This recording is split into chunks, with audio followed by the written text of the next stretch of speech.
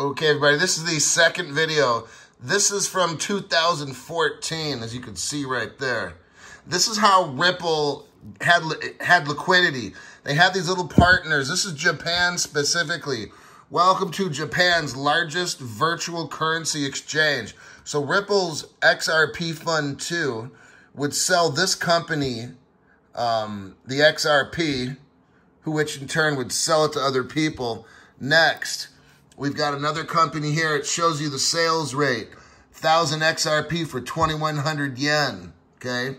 This is from 2014.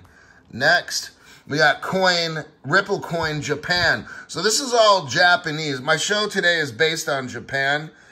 This is 2016 because Japan, I'm going to show you today, is going to launch XRP, which will be September 11th.